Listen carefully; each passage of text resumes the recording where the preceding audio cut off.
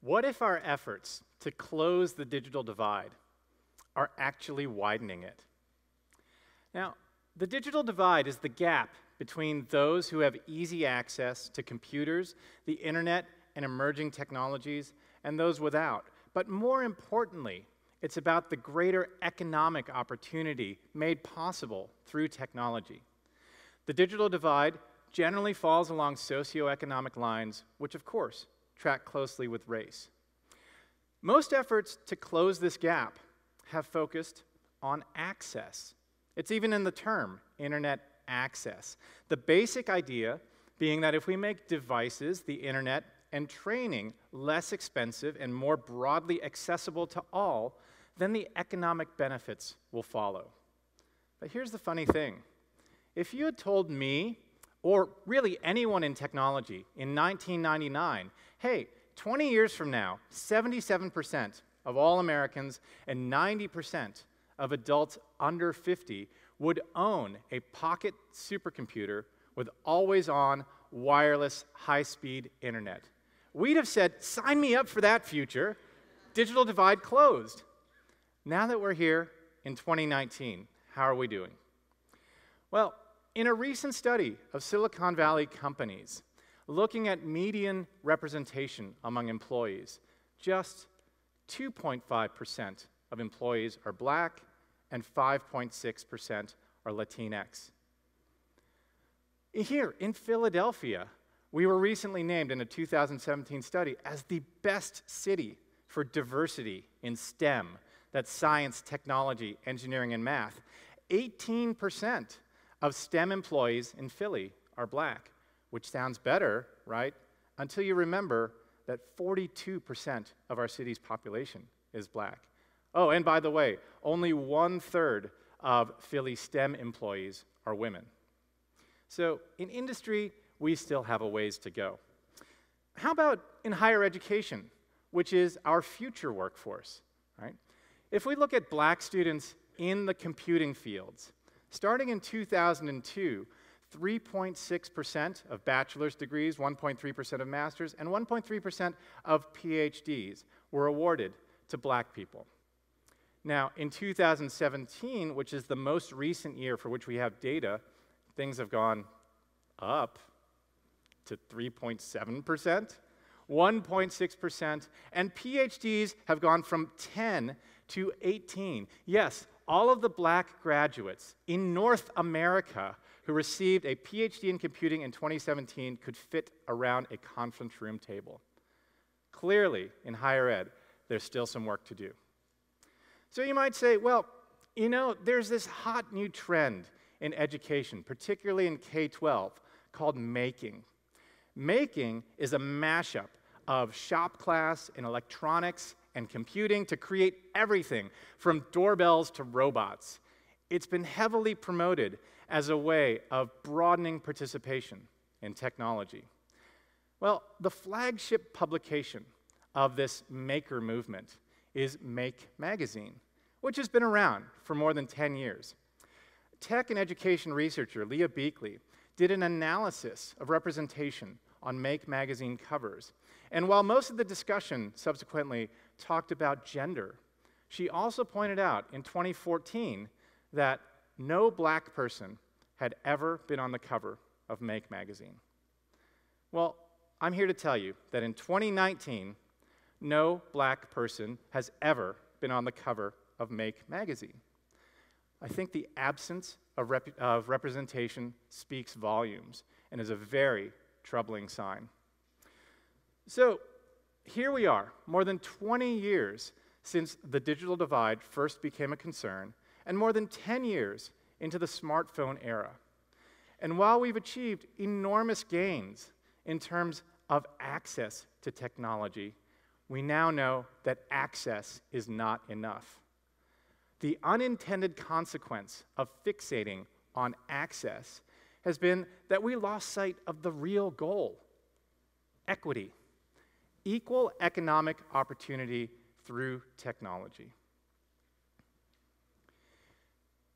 I think that's because in tech, we tend to fixate on certain things. And we have unintentionally, because of the great gains in economics through technology, we've actually widened the divide, not only adversely impacting people of color, but anyone who lacks socioeconomic privilege. The problem is that in tech, we love to believe that the new thing will solve the problem: a device, an app, a service. And I have to admit that for many years, I was complicit in this kind of thinking, that if we simply made the tech good enough, then we would achieve equity. But as Columbia professor and founder of the hip-hop ed movement, Chris Emdin, has succinctly put it, you can't just tech away your problems.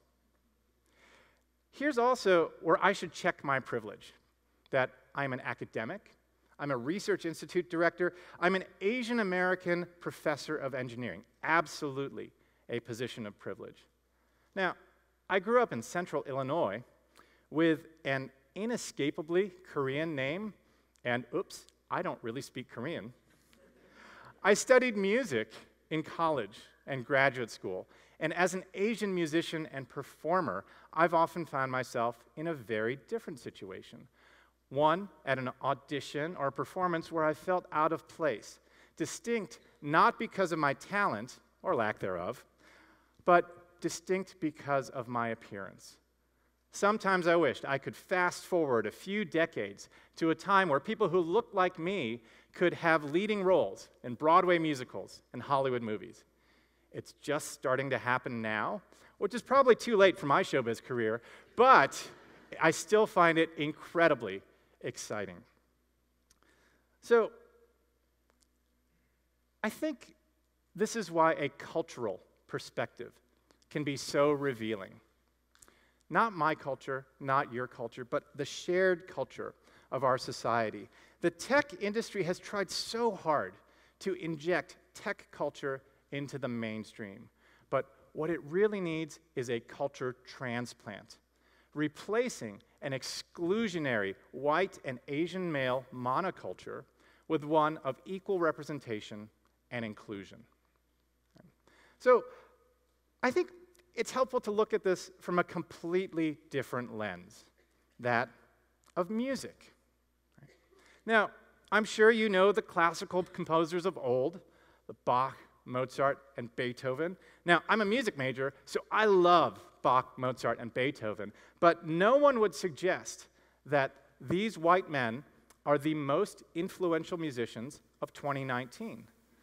No, our musical culture, of course, has evolved to include artists of different genres, ethnicities, and representations, right? Different traditions, right? But if you look at the Billboard's top song from every year since the 1940s, when they first started creating this chart, you'll notice something.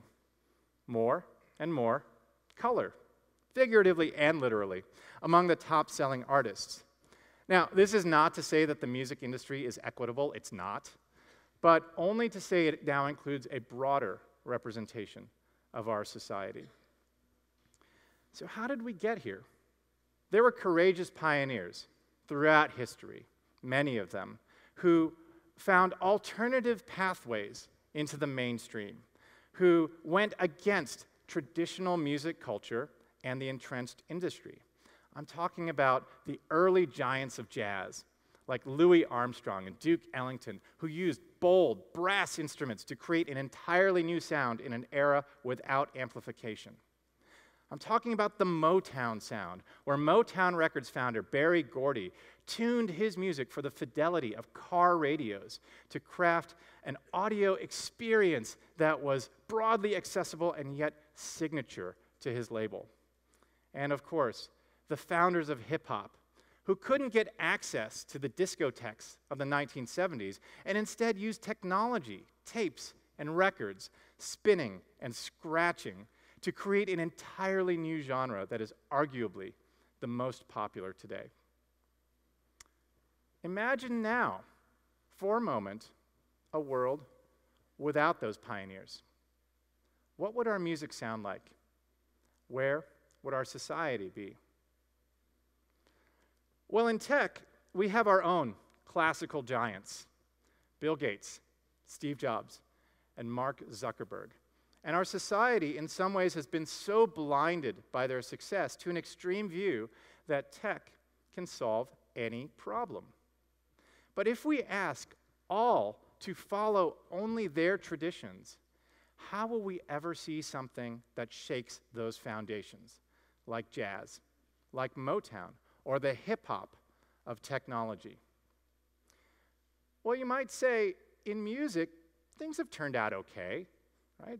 Why don't we just let this play out in tech? Well, first of all, we have much greater knowledge than the early days of jazz more than 100 years ago. We can and we should be doing this much better. But second, and perhaps most importantly, tech is an amplifier. Tech is best at accelerating and scaling, but what if we amplify the wrong things? If we propagate an exclusionary monoculture, we make it less likely for new and diverse contributions to emerge and take flight. Imagine a world without jazz, without Motown, without hip-hop. So, how do we change the culture of tech rather than being changed by it? Here are some of the things we're doing at the Excite Center right here in Philadelphia. First, we employ culture to better understand technology. Our youth outreach programs use cultural touchstones like sneakers and music to authentically reveal and explore the tech that lies within, embracing culturally responsive teaching, research, and practice. In this way, we promote the value of our shared culture over pure technology. We also don't think in terms of STEM, but rather STEAM. That's integrating the arts and design alongside science, technology, engineering, and math. 50 years of math and science emphasis has gotten us into the situation we're in today. We believe that by integrating and celebrating the creativity that's inherent in both the arts and the sciences is a much more profound way to learn. We learned better. We are so proud to partner with the Malcolm Jenkins Foundation, who does such great work in education, in sports programming, and social justice. Together, we've established the Young Dragons program, a 6-week summer STEAM camp for middle school students in the West Philadelphia Promise Zone. In this program, we break down the artificial walls between disciplines and instead offer hands-on, relevant, arts-integrated STEAM learning activities. We also seek other great partners and collaborate to amplify their amazing efforts. Here are some of the incredible projects and people that I have the privilege of working with. Making Culture is a national study of 30 education makerspaces, revealing pervasive implicit bias among maker learning programs.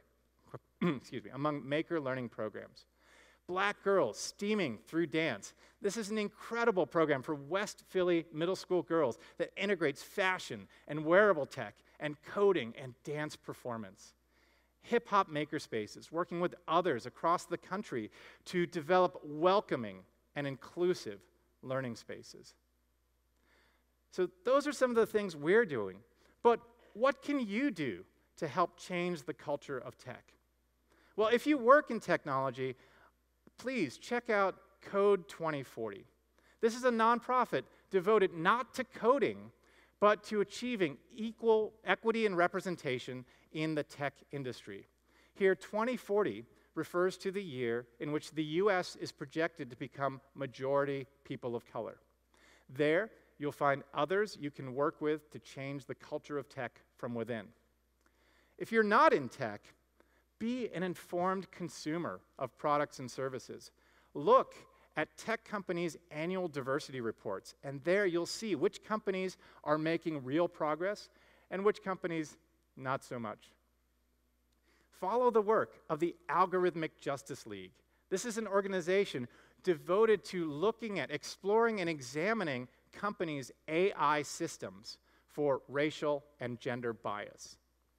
Look for companies that are embracing the principles of inclusive design, not only for accessibility, but for broadening representation. And most importantly, maintain a healthy skepticism towards new tech-driven initiatives. So often, they have blind spots when it comes to equity and inclusion. If you're in education, in addition to those I mentioned previously, follow the Connected Learning Alliance. They advocate for interest-driven learning through technologies in the service of equity and opportunity. And similarly, support some of the great public schools here in Philadelphia, Science Leadership Academy, the Workshop School, and others that integrate technology, but within a bedrock of community, citizenship, and social justice. Now, if you're in higher education, pardon me, but what the hell are you waiting for? We should be the ones ahead of the curve, not behind it. They say we have a STEM crisis in higher ed. No, we have a culture crisis, and we can't tech our way out of that. Stop trading upon superficial STEM deficits, which have more to do with the student's zip code than their ability to code. Look at the data, and then do the hard work it takes to support a culture of equity and innovation and inclusion. And if you're a leader in a position of leadership and a position of privilege, make it clear that the status quo is unacceptable. That if we continue to propagate a exclusionary monoculture, we miss the far greater opportunity of a richer, more inclusive, and yes, more innovative society. Instead, we will have a world without jazz, without Motown, and without hip-hop. And then we'll all lose.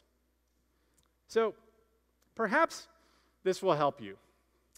Think of these three not as aspirational role models, but as equivalent to the classical composers of old. Encouraging young people to be like this is as absurd as asking them to be like this. Instead, we need them to be technology's version of Louis Armstrong, or Diana Ross, or Grandmaster Flash, or Aquafina, and I am so excited to see that future. It can happen, but it won't happen on its own. Let's work together to make sure that it does. Thank you.